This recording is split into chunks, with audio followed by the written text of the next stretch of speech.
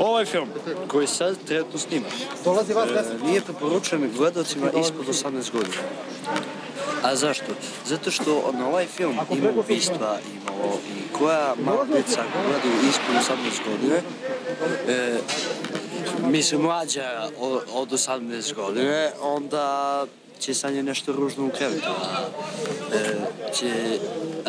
Ovi koji već imaju 18, 19, 20 i tako tona gore, onda može da gledaju, zašto oni znaju da baba roge ne postoje uopšte. I to bi bilo to, doviđenja.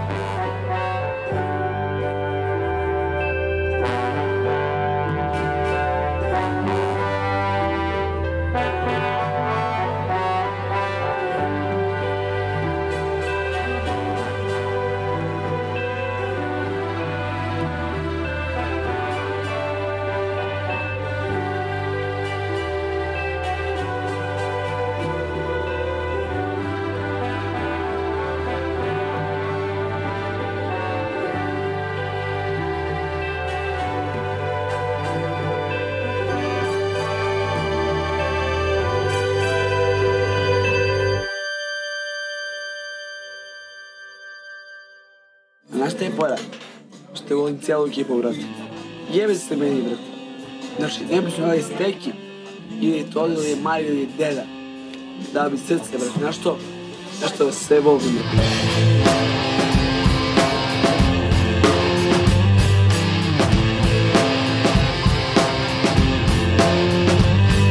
Dan danas ostaje dosljedna svog tripa, 3 grada u kojima odrastala ekipa.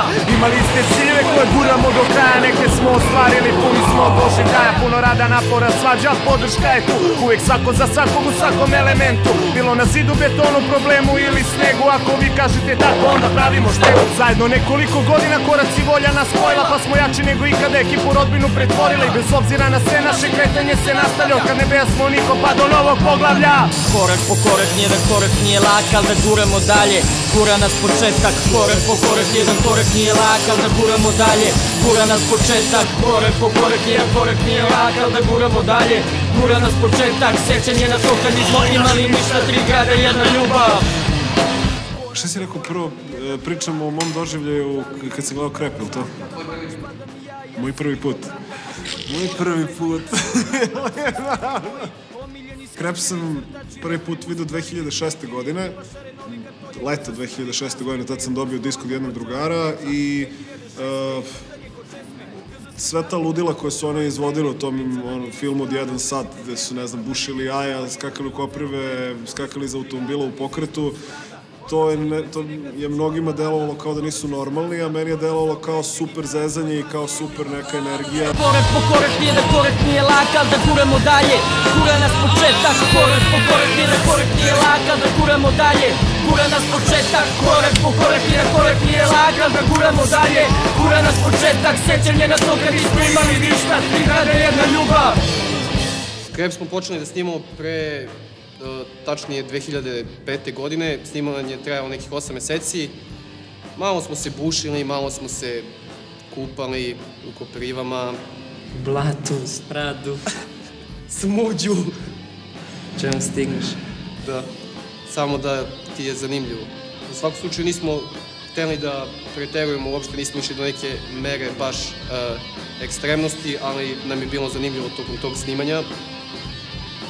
Dobro, sve zavisi kako je ko gleda na to ekstremno s nama, to i nije bilo toliko ekstremno. I posle svega kao dete sam srećan, iako je korak težak, idemo još jedan. Ostavili smo dragi da živi posle nas, u svakom gradu tag, ovo je za sve vas koji misle da smo narkomani, neka znaju da smo kao vene ispunjeni, jer imam sa kim da se zezam i plačem, naduje moj tim i kada ispregim.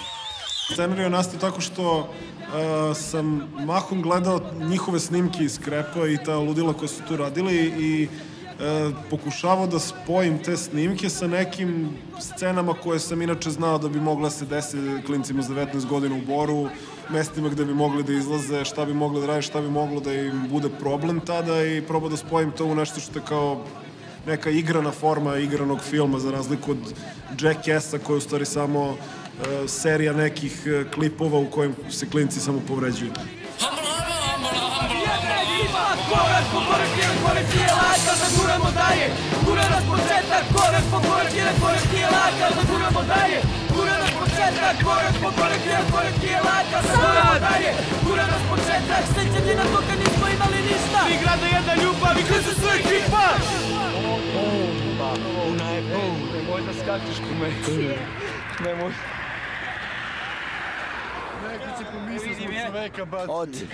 Što se tiče nekog scenarija, mi tako nešto uopšte nismo videli.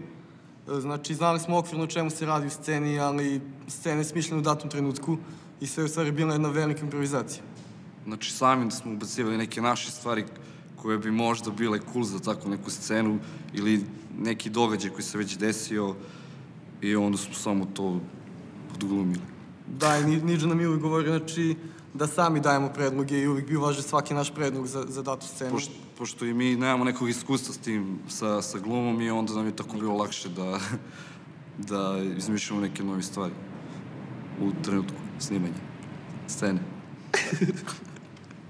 Vremenom, kako sam se upoznao sa Stefanom i Todom i krenuo slušam njihove priče, kasnije upoznao i njihovu ekipu i gledao i druge snimke i slušao i druge priče koje su imali poput, ne znam, Mekicinog plakanja koje je bilo snimljeno i trajalo 15 minuta zaista, koje mi je bilo onako neverovatno i mislio sam ako možemo to da izvedemo ponovo bilo bi genijalno i izveli smo ga genijalno. Zašto voziš skejt, Mekice?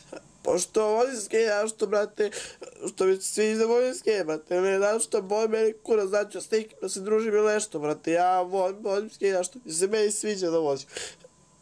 Ti, da vozim skejt, da vozim ja skejt, zašto ti vozim skejt? Znači, ima jedna scena na filmu gde smo kao prvi maj kod mene na vikendici, lupamo neka kola, brate, ludujemo na vikendici, što stvari se stvarno desilo za 1. maj pre 2 godine, znači cijela vikendica mi je razlupana, auto je razlupan, znači otprilike ovoliki delovi su bili, jedan deo, tako jedna gomila samo, nekad je ličilo na auto, sad je gomila metala i tako sve je razlupano, haos. Padne! Celu vikendicu istrušili! So what?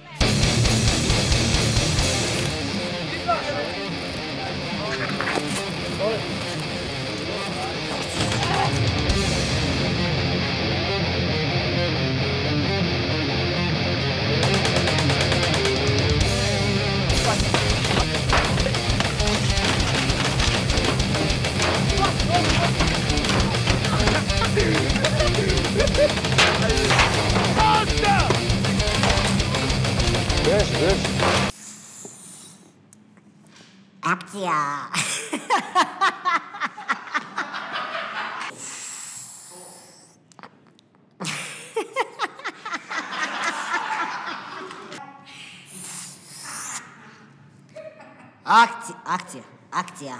Akcija!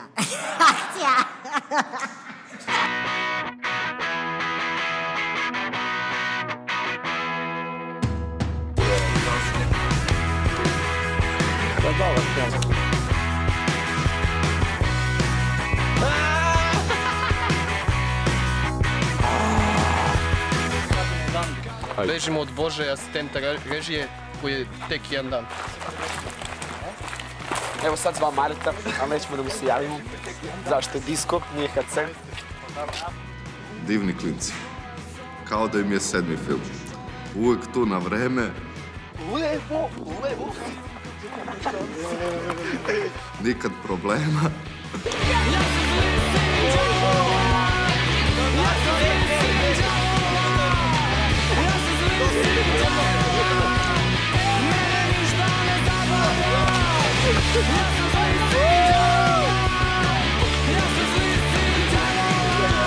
Eto vidiš šta se čovjek koji radi na filmu mora da trpi.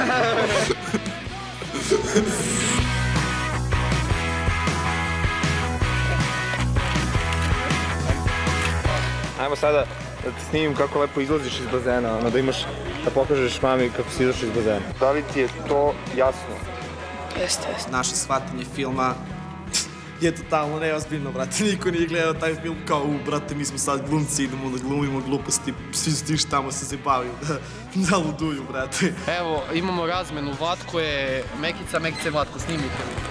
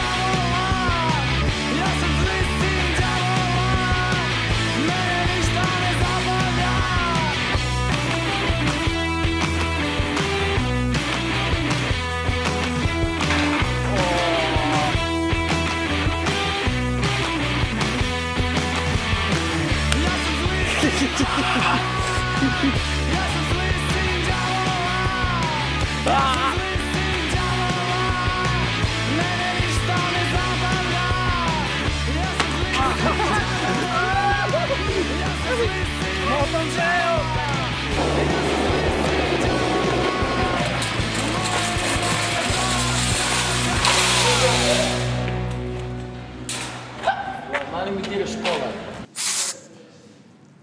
Ja sam tonac.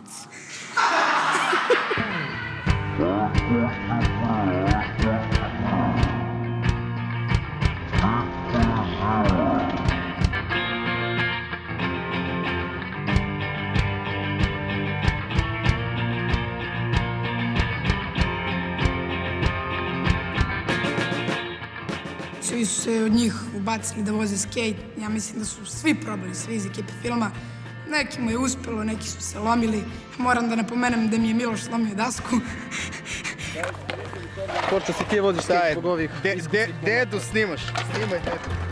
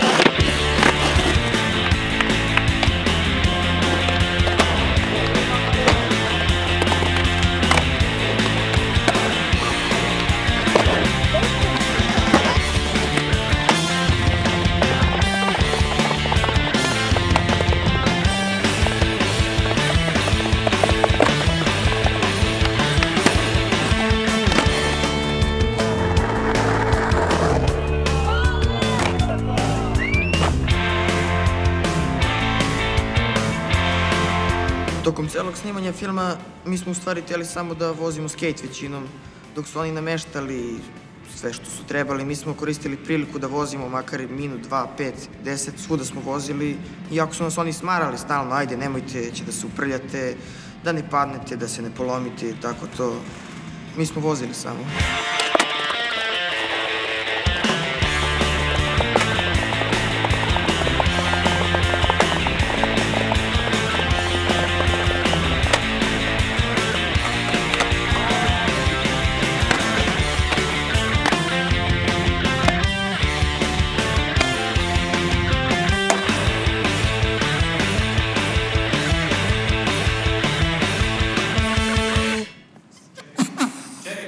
Čekaj.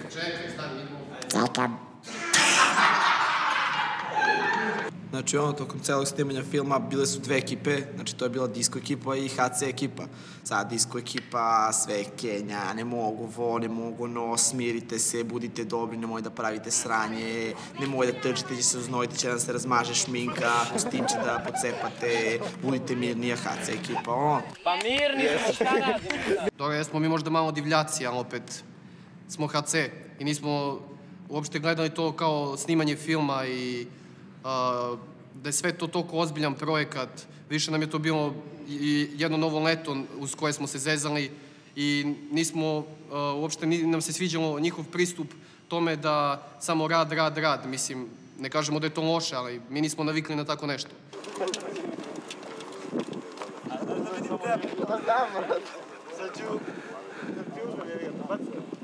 Jesam disk. Jesi, evo ruka, to je tvoj posao. Šta je tvoj posao? Nemam pojma. Šalim se. Na snimanju, vođa snimanja. Ti si vođa disko ekipe. Disko ekipe. Ja sam disko. Ja sam HC. U čemu se ogleda razlika? Ja nemam pojma, pravo da vam kažem, ali dopada mi se uloga koju su mi namenili ti mladi momci iz Bora. Da budem HC. Ja volim što sam disko. Ja inače volim disko. Ja ne volim HC. Zašto ne voliš HC? Ne znam. Ja znam zašto volim disko. Najmanji, brate. HC liga. Ništa nas ne bi zaustavilo. Ajde, brzo tamo.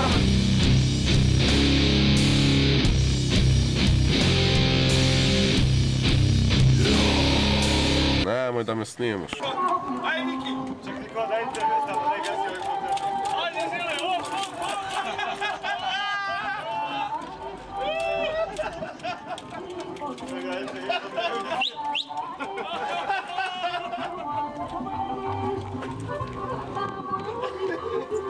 Če bude tiho za ekipu. Čovjek!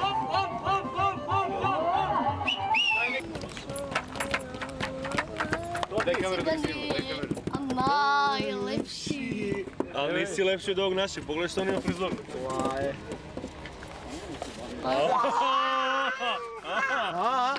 Ti ne znaš se Odavde, cipu se.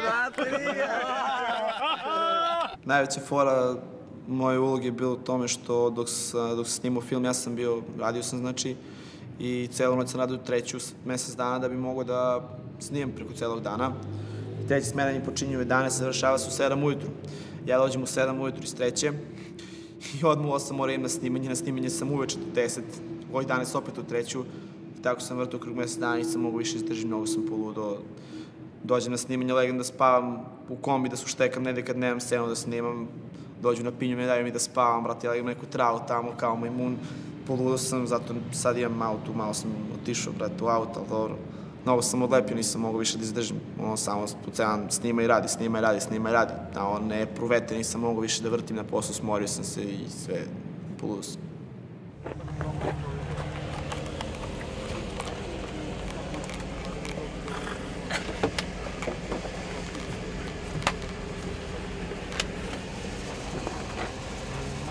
Znaš kako, nemojte... Spavao sam. Šta hoćete vi slepci jedni? Ajde, beži, ja smaram. Nemoj mene da snimaš, ajde. Ja bi istakao Mekicu sa njegovim trikovima. On je imao par zapaženih poteza koje bih pohvalio ovom prilikom.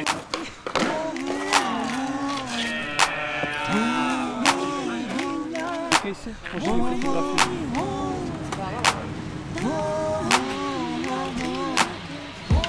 Mariachi, my companions. Brat, ti ovaj betl, ćeš prvi ili ja, brat, a? Zajedno. Zajedno, aj kreni. Pa nema zajedno, prvo jedno.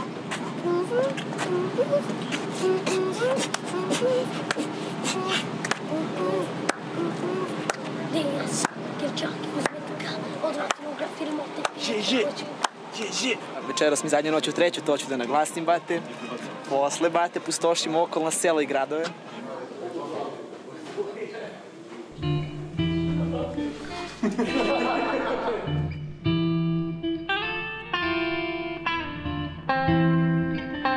Brate, ne znam stvarno šta da kažem, najzbiljnije.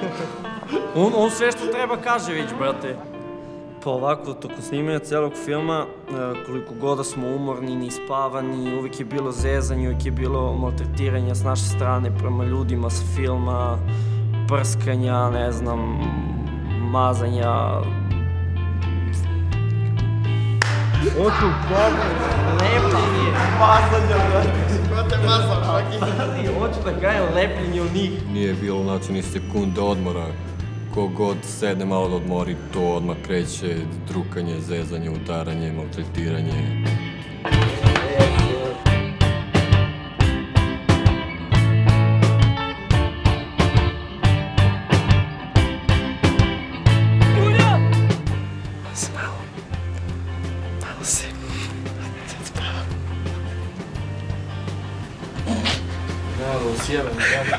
Spavam se, brate. Ja sam producent. Pa, u stvari, cijela filmska ekipa mislim da nije očekivala da će u Boru da provede takvo vreme. Svi smo se negde vratili u tinejdžerske dane, proveli divno sa dečacima iz Bora. Drugari iz scene iz rasvete su čak vozili skejt. Izlazili smo, išli na jezero, to smo već rekli. Sve u svemu bilo je baš lepo. Ovo je veliki datum. Deda puni 75 godina. 55 godina rada na filmu. Divan dan, našem bio rođendan, rođendan.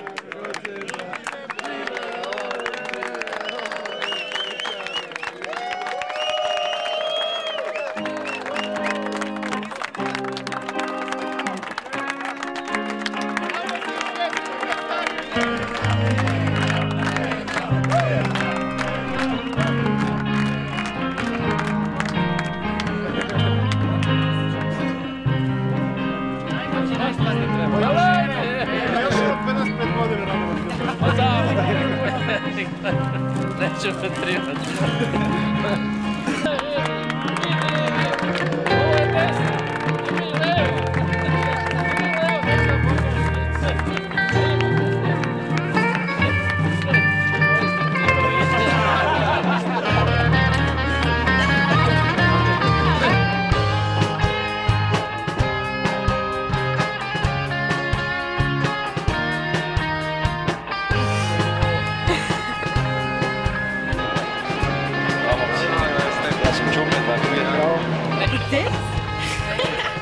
I love fashion TV.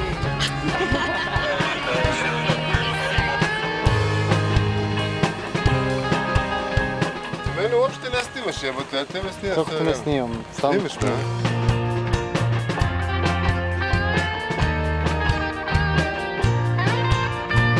Kamera!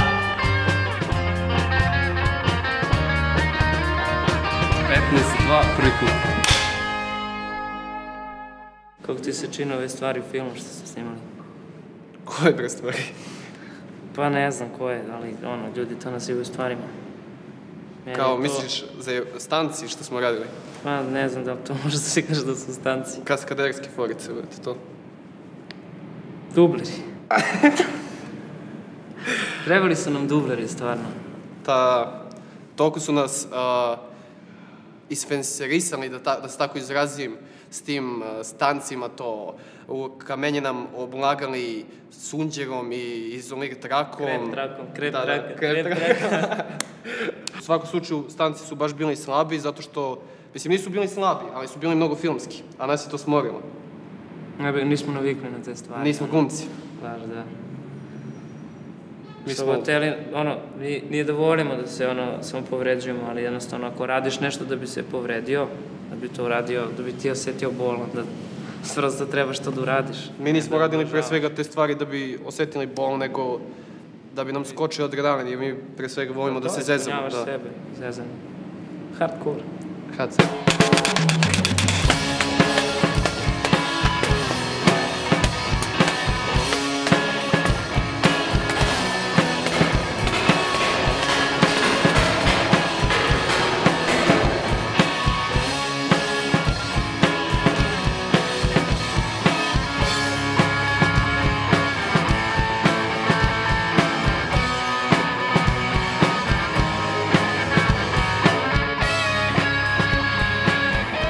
Ništa.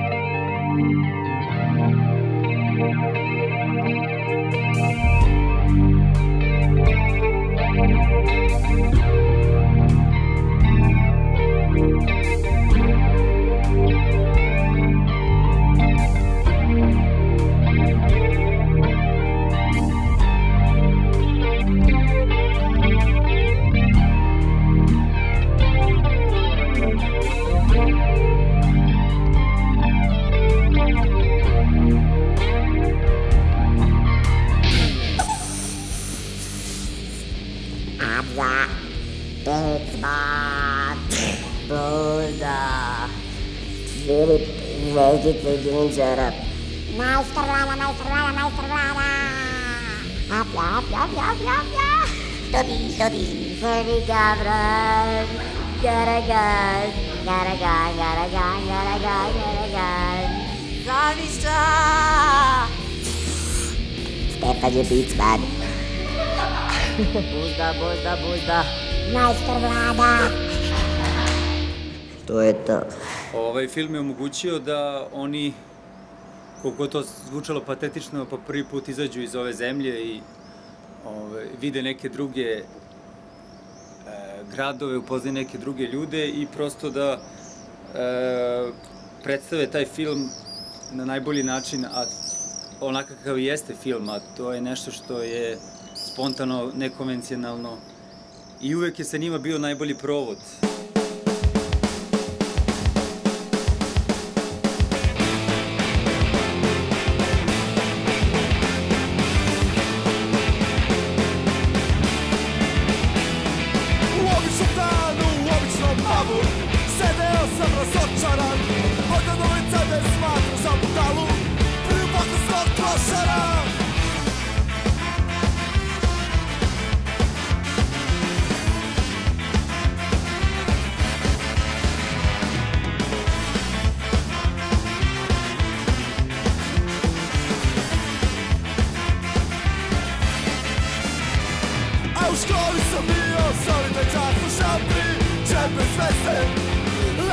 Idemo, brate, večeras, što ima se razbijemo, brate. Idemo, bravo večeras.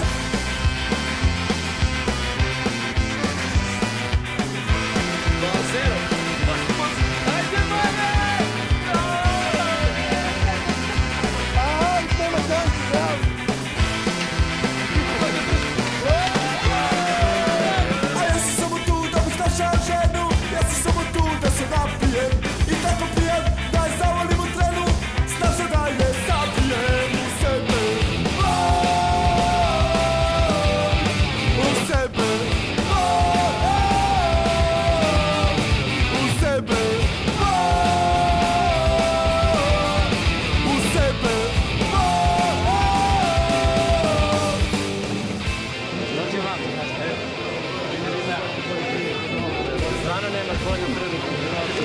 disciplinu Kolos.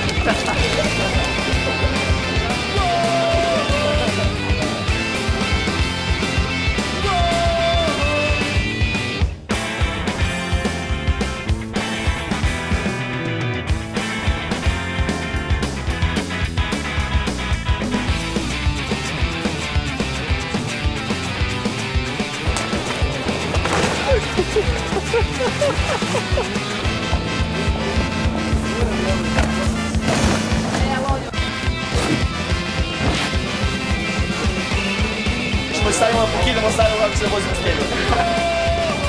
Bravo.